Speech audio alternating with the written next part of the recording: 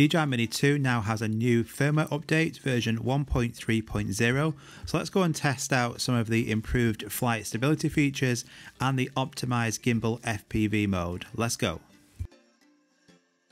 So I did a video earlier explaining some of these new features, but I didn't want to do a full review on this at the time because I didn't just want to push that video out without actually testing it fully for you guys. So I've now had a chance to actually test this out. So I'm going to be talking today about this improved stability, the compass calibration prompts, and also the new FPV mode. So stick around if you are interested. Of note, when you are updating any firmware on the DJI Mini 2, just check all your main safety values. Most of the time, just like mine, they have been reset, and it tends to do this a lot on firmware updates. So make sure, especially your return to home altitude, it's not either too low or too high, and then the same regards to your altitude and distance. So whatever your normal values are, just go through before actually setting off. Make sure your safety features and your actually safety settings are all as you want. Don't be up in the air and then think, oh no, I've not changed that, why is it doing this? So we're just going to go on to this now and get the drone in the air, but just double check your settings, have a good look through before you actually set off. But as regards to anything, no, there's nothing new in them settings. So let's get this thing in the air.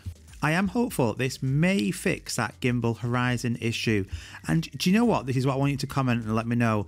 That doesn't look as bad. It's certainly nowhere near as bad as it has been. It's not perfect. Let me just get my little red beam out. It's certainly still slanted a little bit, but nowhere near as much, and I will test this out in a bit more detail. But it's still slightly off, but it's definitely not as bad. So I know loads of you have fed back to me saying that you've had gimbal horizon issues. Has this firmware update fixed it for you? It certainly has improved it. So it would be interesting to know if it's infected it or made it worse or better for you guys. I'm just going to change that horizon level a little bit because it's going to irritate me if I don't. But let me know, it'd be really interesting to find out. But it's certainly not as bad.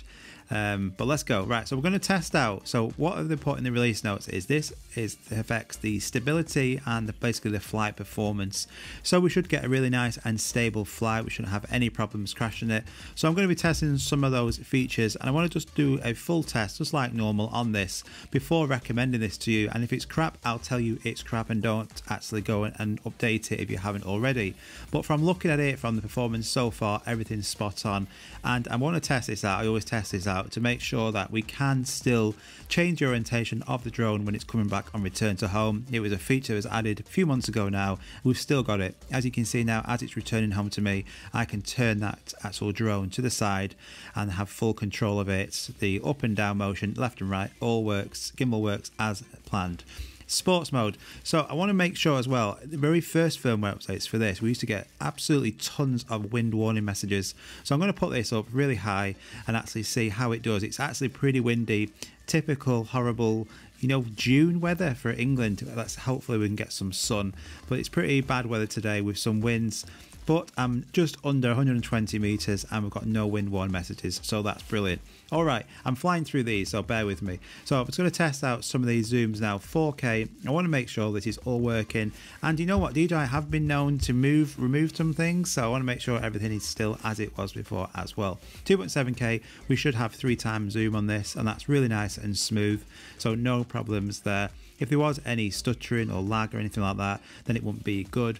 But as regards to a firmware update, this is actually new features that we're expected to see, not really app performance boosts. But 1080p, also we're going to get 4 times zoom in 1080p, and that looks great. Just hashtag DJI give us 4K 60 on the next firmware update. That'd be really great. Come on DJI, you can do it. Let's just test Cine mode as well. So just do a quick cinematic pan up here, making sure that there's no problems here and it's nice and stable. There should be nothing wrong with that gimbal. It should be nice and smooth, just as it was on the old firmware. But you know, things do happen. But from this Cine mode, normal mode, everything is working spot on, and we're going to test sports mode in a minute. All right, FPV mode. So this now in the release notes has an optimized gimbal FPV mode to improve the flying experience. Now before I just found it a bit meh, you know, it wasn't brilliant, it was very clunky and stuff, but from flying this now, this is nowhere near, you know, Air2S FPV standard, but it's a lot of fun, it's a lot more fluid and mimics more that FPV style. And that was in normal mode. When you put it into sports mode, obviously everything's really much faster and everything and twitchier, but the illusion what it gives off, it's definitely improvement. I can see an improvement definitely from the old firmware with this FPV mode, especially when I come up in a minute to where the houses are. If you play around with this, you can actually get pretty good results. So it's 100% an improvement. As you can see now, as I'm just turning, the actual gimbal follows the movement of the drone as well. So it's really good. That gives an impression that you are flying some FPV drone, you know. I know all the FPV guys, calm down. I'm not saying it's an FPV drone, but it gives that good impression and it's fun, you know. Before, did you even use it? I didn't, to be honest. But I think I'll use this a lot now and I'm going to test this out more. I just want to do a quick overview showing you, but it's a lot of fun now. What I would recommend is if you're in a big open space, certainly use it in sports mode.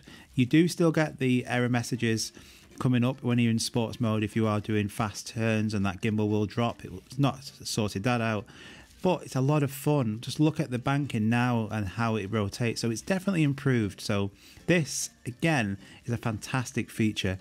Cine mode, you can, you know, in Cine Smooth mode you can use it in FPV mode, but please don't, you're not going to get very good results.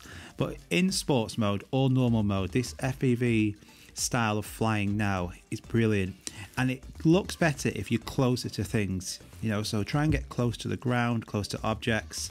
And then this shot here, I'm actually making use of the gimbal, so as I'm turning, I'm actually turning the gimbal down and up as well, so it looked like I was proper banking down, but obviously I wasn't.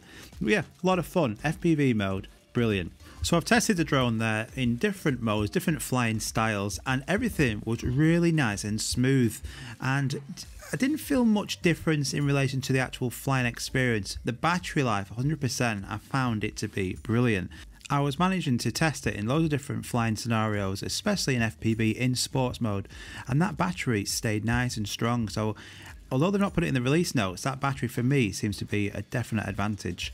And the other big update relating to this is the ability now to use the DJI Smart Controller. A lot of people have asked me in the first video I've done on this, should you go out and buy one now? Now, I'm a bit on the fence with this. This is old.